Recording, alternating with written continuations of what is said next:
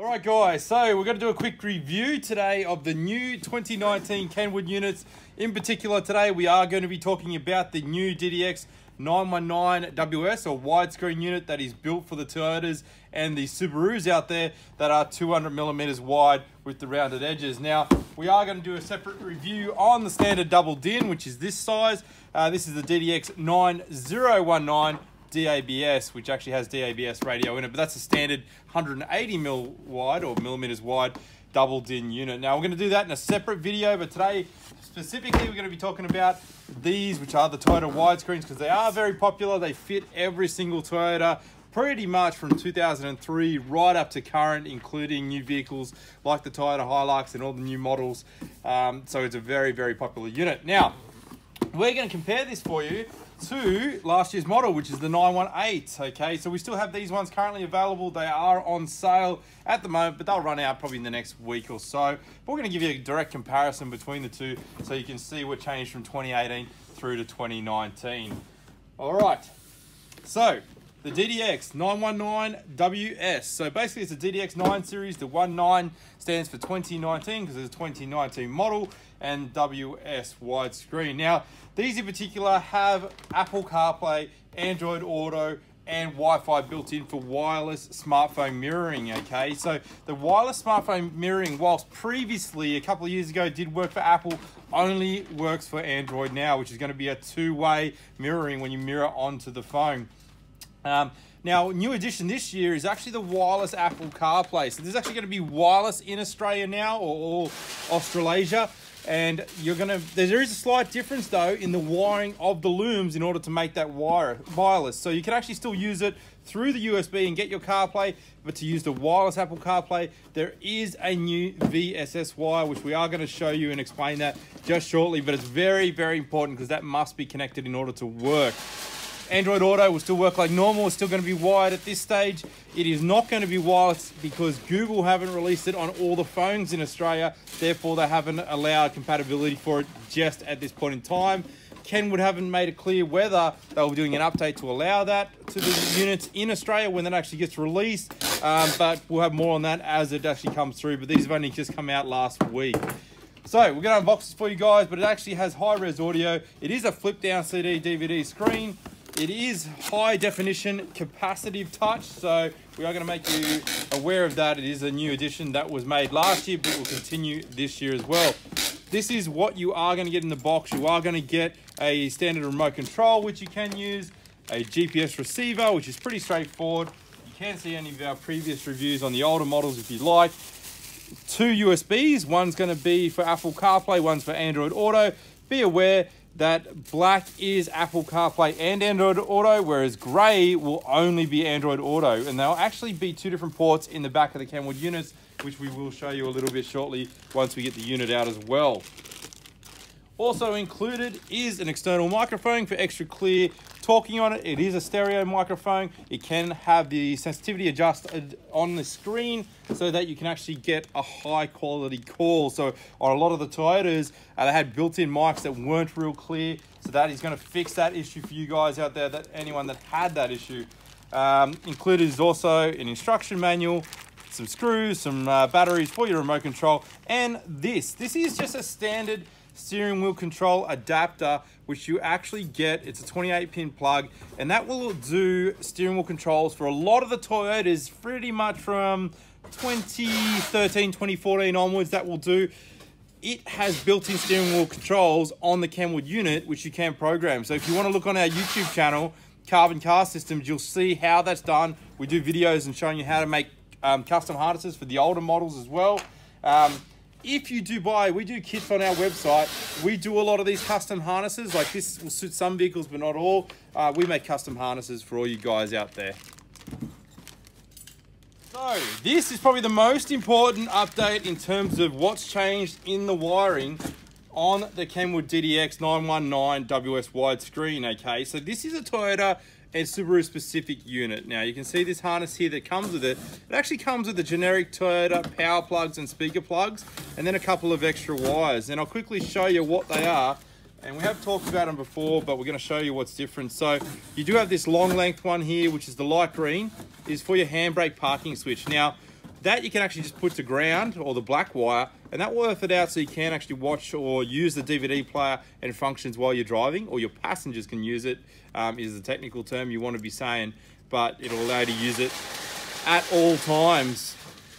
Now, the second one here that you have a long wire for is the reverse camera trigger. Now, that is just to tell the screen to flick over to run your reverse camera. It varies per car where that will go. Basically goes to your reverse light trigger. That is a standard setup for a reverse camera. We actually do a pre-wiring for all our kits where if your car has a camera, we will pre-wire it. So you have a pre-wired loom like this. I'll explain that in a bit more in a second. But here's the new addition this year. This is the VSS wire, and this is the new pink wire. Just untangling in here for you guys. That is a VSS wire, okay? So this is vehicle speed sense, and it's just 5 pins in right next to the blue antenna wire. And it is very important that you hook that up to the vehicle speed sense wire. It's because Apple CarPlay needs to know on the wireless system for some reason, probably for accuracy, how fast your car is going to give you accurate representation on their navigation. Now, I don't know why they've done that. It seems a little bit painful because it's a very hard wire to find on certain vehicles, but it is very important that you actually hook that up, okay? All right, so that's it. There is a caution there. Please don't cut a cable on the way. So it doesn't really make a lot of sense. I think that's for if you're running the cable, make sure it doesn't actually get split or cut, because if that does get split or cut when you run that, it often goes to your ECU or your electronic control unit or engine control unit, sorry, on the car. Probably could damage the car. So I think they're just trying to cover themselves in that regard. Please excuse the noise we're packing in the background. Now, that's not going to be a problem for a lot of you guys out there if you're buying kits from us, because what we do is we pre-wire these. We call these our Auto Chimp DIY kits, and we do all the wiring for you. So like, for example, this would be a new Hilux kit. I'm going to show you how it fits in a minute into the new stereo. But if you get the fascia, the stereo, we provide the loom, so you don't have to do any of the wiring. We've got a DIY videos on our YouTube channel to show you how to plug that in, and that will do steering wheel controls, reverse trigger, vehicle speed sense wire, powers, reverse camera retention, and antenna adapter. And we pre-wire it for you, so it's all plug and play. So for you guys out there that buy from us, that VSS wire is not going to be a problem. But for everyone out there that's doing universal Toyota, you will have to find that wire. It will vary per car, so just be careful on that one. Yeah, probably seek a professional for that one. Probably go to a store for that if you don't know.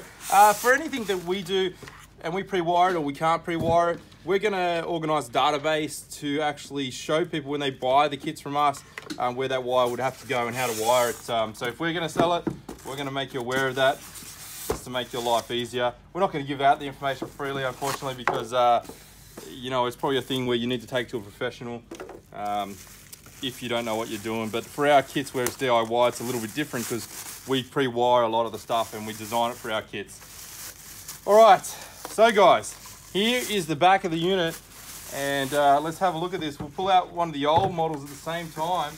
It's the 918, which is the old model, this one here. And we're gonna see what's different on the hardware side of things, because this is our, this is my first look at this actually. I think it's the first one I've actually pulled out of a box. I saw a pre-production model, or pre-release model. It's gonna be our first one that we've actually used and seen in our office here. All right, let's check this bad boy out. See if there's a lot of differences. So they really come neatly packaged. Kenwood's pretty well cleared, pretty good on the packaging side of things, which is great. So let's put these up a little bit higher for you guys to see. All right, we're going to show you this on the left-hand side here. I'm going to show you these two models. Now we're actually going to come down a little bit lower. Hopefully we can compare the two directly. So on the left, this is going to be the 919 for anyone that wasn't watching when we just did that.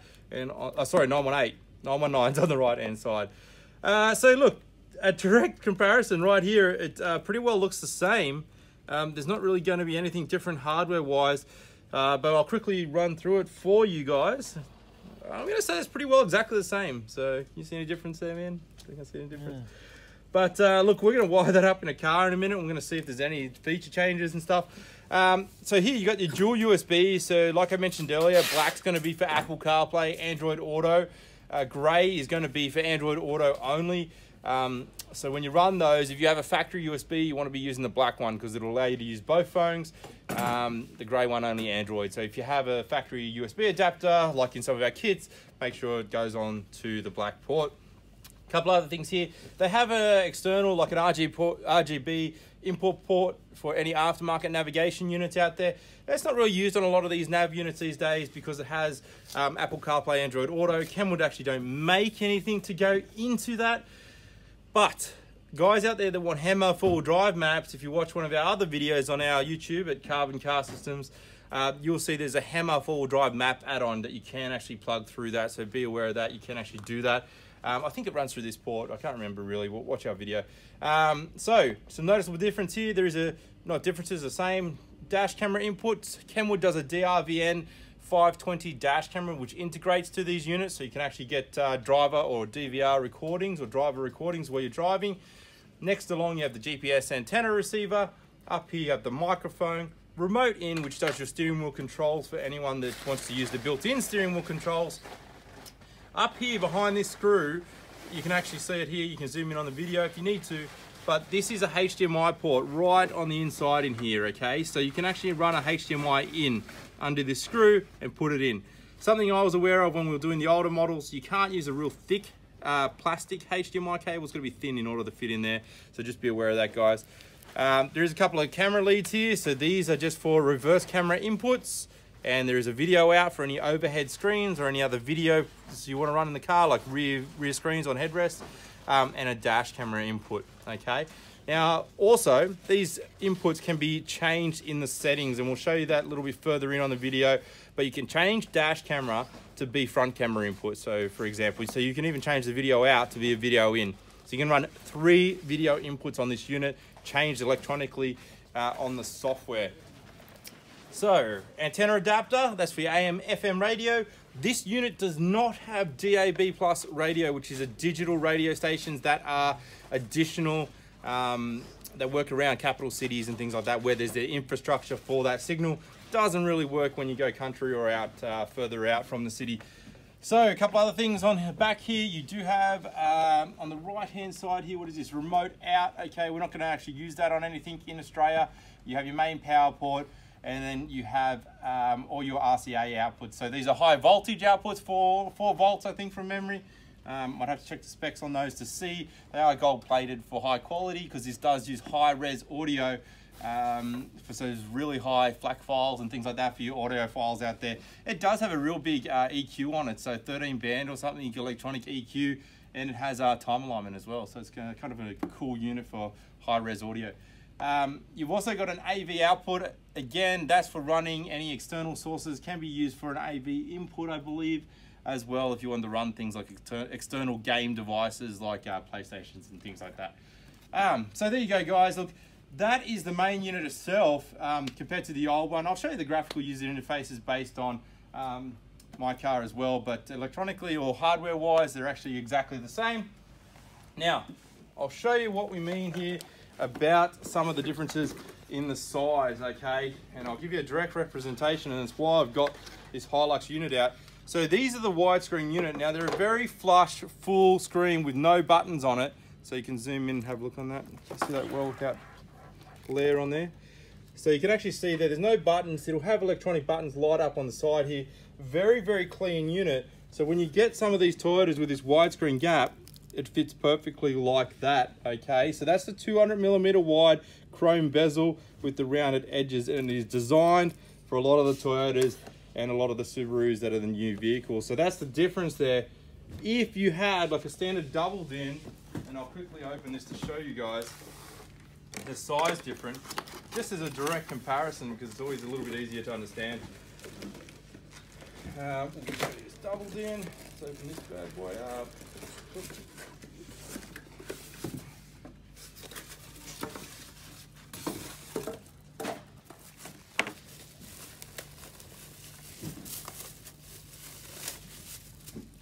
Ripping this bag apart.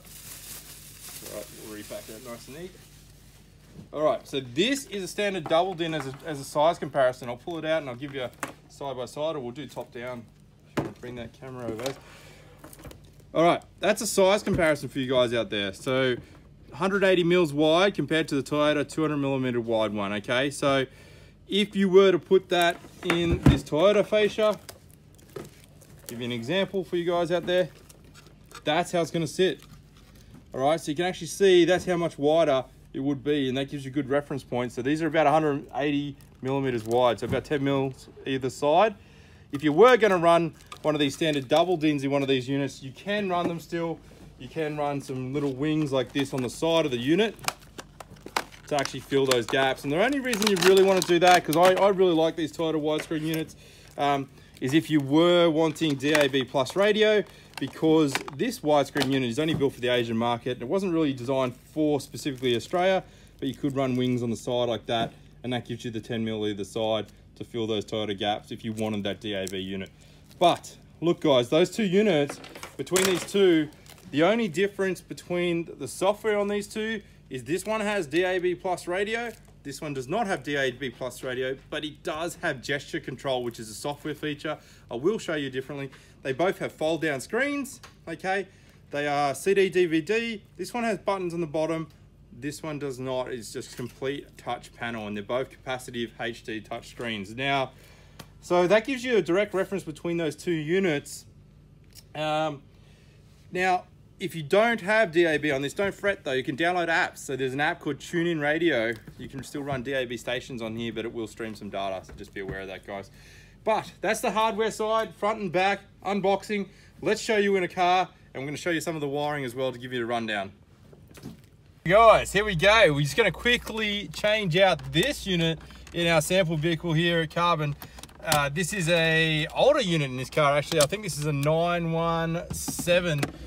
This is about the third generation of these units, I believe, at this stage, of fourth generation. I think there's 916, 917, 918, 919. So being the fourth generation of unit, it is actually quite well tested. So, I mean, these guys are pretty well rock solid with, I think out of all the units, we sell about probably 50 plus of these a month.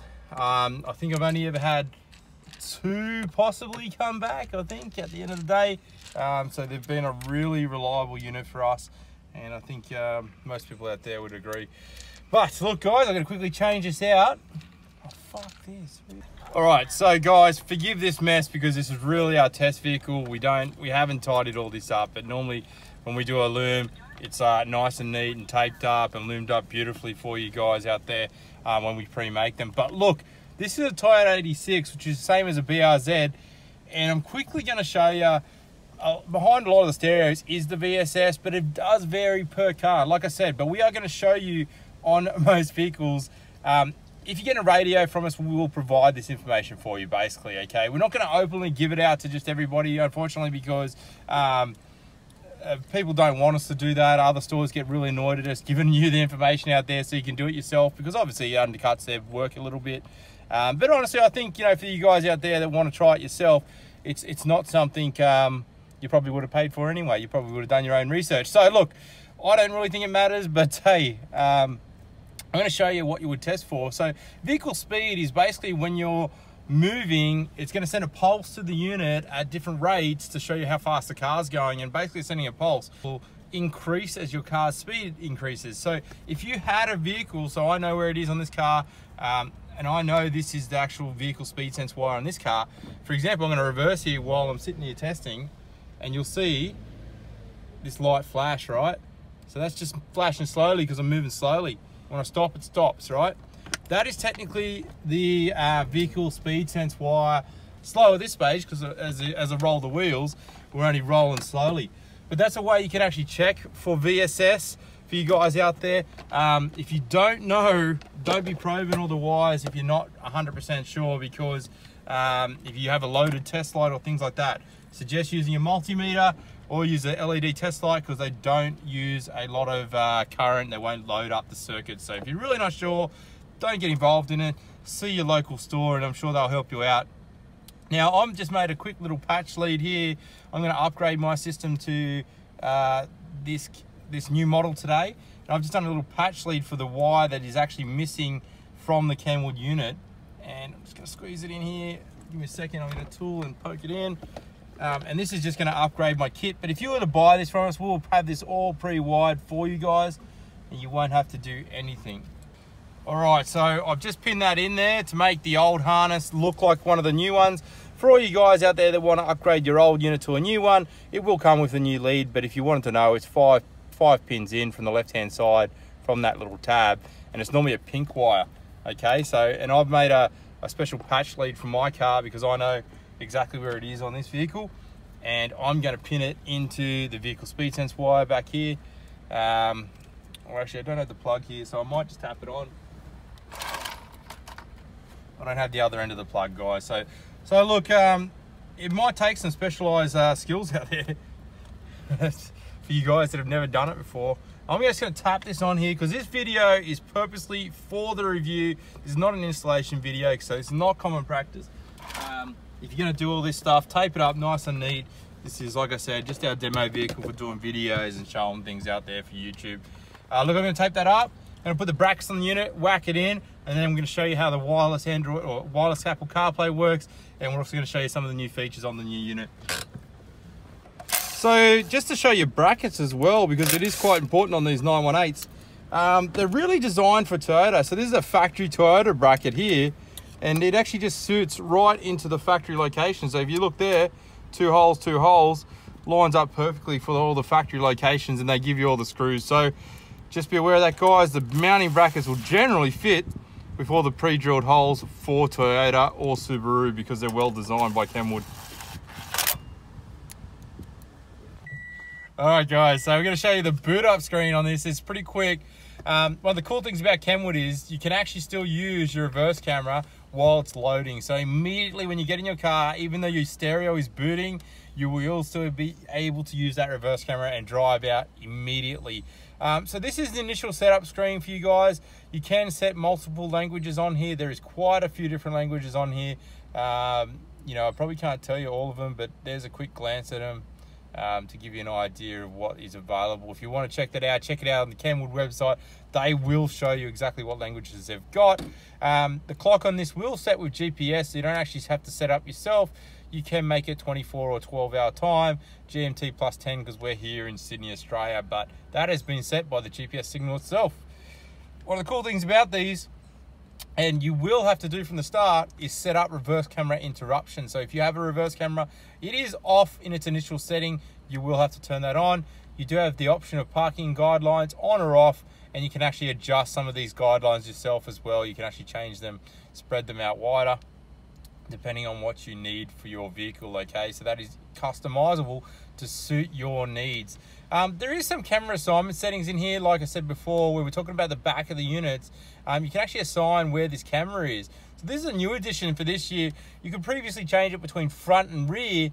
So you could actually go, well, the AV input, now I want that to be a front camera input, so that you could run a front camera instead, okay, instead of AV in if you were never going to use that. But a nice addition by Kenwood on the software is you could make this a left and right camera as well, because on the market now you do have parking cameras and things like that where you can actually mount them on your mirrors and see the side of your vehicle. So that's one of the cool things about this, because it has 3 camera inputs. You can actually run 3 separate cameras, which will be 2 sides and a rear, or front, rear, 2 sides, or 1 side. I'm not sure exactly how you run the 2 or all 4 together, but hey, moving forward, you can actually get some individual camera modules that will do that and run through one input on the Kenwood unit. So look, it's a lot of versatility there. It does have the dash camera that you could run through this as well.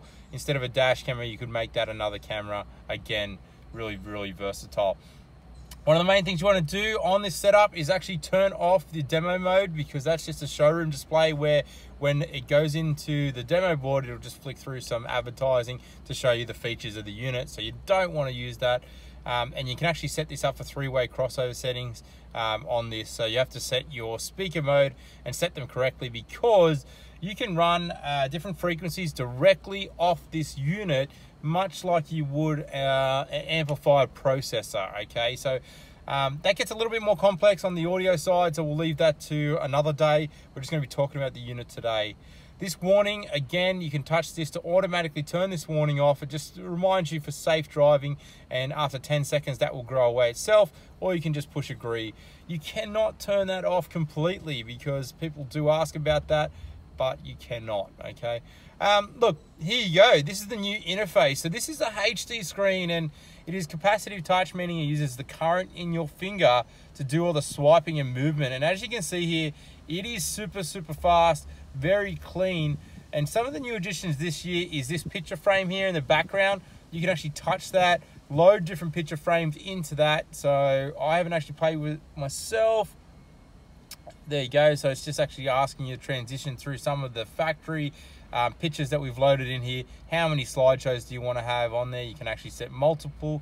Obviously, it just started from 5 then, and you can sort how they scroll through. So I guess that's like if you wanted to load up a collection of your favorite HD pictures, you can make your unit look nice and pretty, which is very, very cool. So also along the bottom here, which I might try out, I think you can adjust some of these things here. Let's have a look here. Open it up. Okay. All right, this is one of the cool things you could do last year. You can actually press and hold the icons, much like your smartphone, and change things up. So if you wanted this in a different position, you could change them up. Let's see if we can change the auto. Oh, yep, you can change them. Didn't think you'd be able to change them, but we might try that again. Sorry, hang on.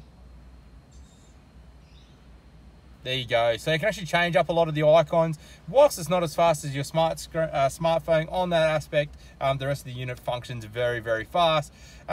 Last year, it didn't have both Android Auto and Apple CarPlay up here at the same time. So, you know, I'd really like to test. I don't know why they'd be both there at the same time, because previously you could only run one at a time.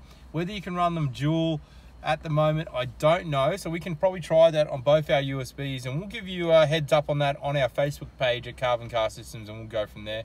On some of the top of the range units up here, I did know you could actually change some of these widgets as well. So on this is a new home screen, and I believe you can change these up as well. So if you wanted your GPS or your directional guidance up here instead of the clock, you could change that. And I think you can set all sorts of different ones into these sections, okay guys? So you can actually set them to be what you want them to be. And I think there's a couple of settings in the back end that will allow you to do that. So a couple of differences. Wireless mirroring, that is actually there again. They've actually removed the Apple tab there, so you can't actually do Apple. That is something that Kenwood aren't allowed to release. I think that's Apple restrictions in an essence, that you cannot run wireless mirroring for Apple. They want to keep it for their CarPlay or AirPlay, sorry, and just run mirroring through that for selected devices or approved devices. So they're not actually going to be running that. As always, this is a flip down CD DVD, so you can actually push eject on this, and you can actually change or put the CDs in behind. Okay, so that's one of the cool things there. You can actually adjust the screen on this as well. So that was one of those first screens you saw. You can actually have different angles. So if you do get any glare, you can actually change that. Now, viewing angle right here, that was previously in a different setting in the back end. So that's actually a new addition to this unit. It used to be in the back end into display settings, but you can actually change the way the angle displays on the screen. So if you're looking down at it or up at it, depending on the vehicle, you could change that to be a better picture for yourself. So, you know, that's a nice touch on these units, on these. This is the 919WS, which the lower models don't have those settings, okay? What else we got here? So this is your standard AM, FM radio type setup. That's pretty traditional. There's nothing new there. Ken would have a nice feature of going into the Bluetooth. If you have 2 Bluetooth settings, you can actually run. This is cool. I never did that before. That's automatically looking for the Bluetooth straight up. So that makes it easy for you guys out there to pair your Bluetooth rather than fumbling around in the back end settings to set that up. But up here, this is where you would have 2 different phones. So you can actually have your work phone and your office phone running at one time wirelessly through Bluetooth. Whichever rings will both operate on the unit, and that's for phone calls and audio as well. So settings of devices, you can pair up to 5 different devices to the unit. Pretty simple and pretty intuitive of Kenwood there to be able to set things up. A couple of different things, the device address and PIN code. So that's very, very straightforward as well. Let's have a look what else we got here. Built-in Spotify, but when you use Apple CarPlay, Android Auto, that will actually work as well. You don't need to worry about Spotify directly on the unit, but I guess if you were running straight USB without Apple CarPlay, you could do it there as well. I kind of see that as pointless because Android and Apple both have that. You can run iPod, audio settings. Some of the audio settings are really, really good on these units. We've talked about these previously. Not much has changed there. So here is your EQ. I think it's a 13-band EQ. I can't remember it straight off the top of my head, but you can count that in the video. Very, very versatile. It does have your standard type faders, front to rear. It also has a time alignment. So here you go, positional settings. So you can actually throw the sound or adjust it based on priority of who's in the car. Zone control, so you can actually set up dual zone if you have a rear audio source, such as an overhead DVD player, so you can run something separate on the rear and to the front. Some digital changes to the sound effects is also available, and audio memory. So I'm not really sure what the audio memory is. I think you could set up different settings for different people that want to use the car, and you can actually save that and then go to that memory at a different stage if you're a different driver. So I guess that would be more of your driver settings for different audio, depending on what you like. Like I said, they still do have this nav button also on the back end, but that nav is not actually built in. It navs through Apple CarPlay, Android Auto, okay guys? That nav button is for aftermarket additions or third-party additions of navigation through that RGB port or the HDMI port out the back. Like I said, Hammer maps, we do have some available on our website that you can actually use those as well. All right, let's go into the Apple CarPlay Android Auto. We do have to change phones, so I can show you the wireless Apple CarPlay for filming, because we are filming on an Apple phone, but let's do that right now and we'll show you how that works. All right guys, so this is my first play of this unit, so we're gonna go through this with you, and I'm gonna learn as we do this exactly at the same time you do. So it's gonna be a real fresh video. So we're gonna go into settings and AV settings here, Apple CarPlay devices, because I'm just presuming we've got to set up this Wi-Fi before we can actually use it. All right, so here we go. Now, I think this is because Apple actually do the first handshake through Bluetooth, and then they connect via Wi-Fi, okay? So we're going to pair up our Bluetooth first, and then it communicates how we can actually use the Apple CarPlay, because Apple CarPlay works through Wi-Fi. So here you go. So we just went back, so there we go.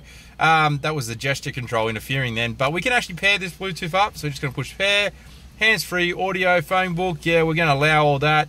No problems. Yeah, we want to add this, and it's going to do the handshake for the Apple CarPlay. Yep, use CarPlay with 916. Yes, we do want to use the CarPlay. And there we go. Okay, it's added my name on there. Oh, there you go, straight up.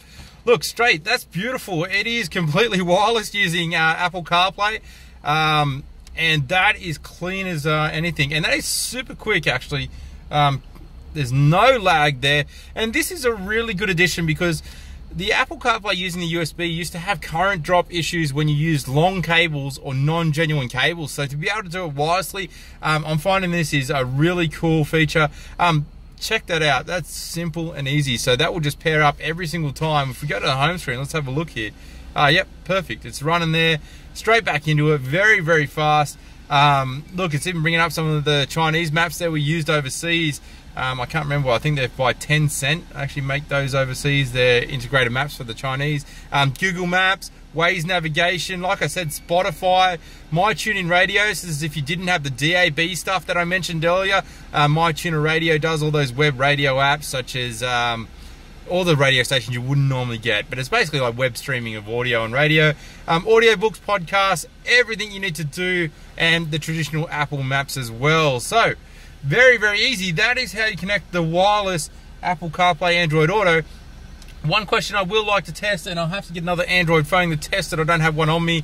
We need a third one to do it, but test if Android Auto would work at the same time as Apple CarPlay. So that is definitely something we could test out. I'm pretty certain, as we were looking through that, let me see if the radio's hooked up on this. Yes, I did hook it up. All right, here's the radio working here. I think that home screen does some nice audio control stuff.